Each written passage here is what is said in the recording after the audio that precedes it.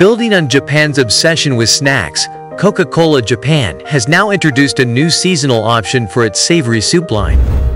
Dubbed Go Good, the interesting range is available in vending machines with warming functions. Go Good already offers corn potage, shrimp bisque, and minestrone soup options in small aluminum cans that are served piping hot when dispensed from machines. But just as temperatures begin to drop, the Japanese division of Coca-Cola Company is now introducing Dashi for the fall 2020 season.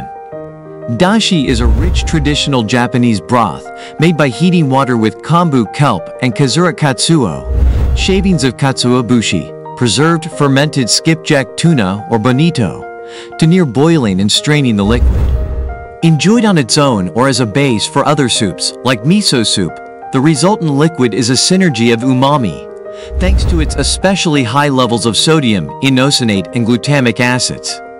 Priced at 130 yen, approximately $1.23, Coca-Cola's Dashi option from its Go Good line is available now in vending machines across Japan. Those interested stateside should look out for imports at local markets.